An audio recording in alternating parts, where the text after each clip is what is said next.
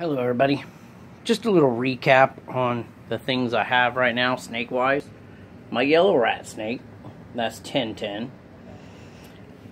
He just shed, so he's really pretty. That's my male breeding mouse. That one died, unfortunately. That's Nagini, ball python. Mine's right there, that's Basil. Female mouse breeding. But this one right here, she's a beauty. She's a 5.5 foot red rat, or aka corn snake. She just shed as well. I just took her shed out today. She is gorgeous. Look at you, you're a pretty girl. Yep, I call her Amanda. Yep. At first I called her something else, and then I changed it. It's just Amanda.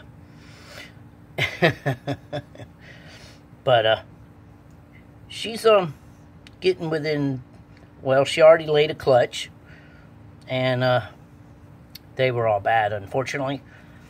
And as soon as I can maybe get me a male, I can mate with her. Mine is coming close to mating age, my yellow rat. I will actually see if they will mate and see if they will produce something. A yellow rat and red rat mix, it happens in the wild as well, so it's not uncommon. I mean, it is a little uncommon, but it's not really uncommon. So I would love to see what that beauty made with that beauty creates. And of course, now I got all my other setup for babies.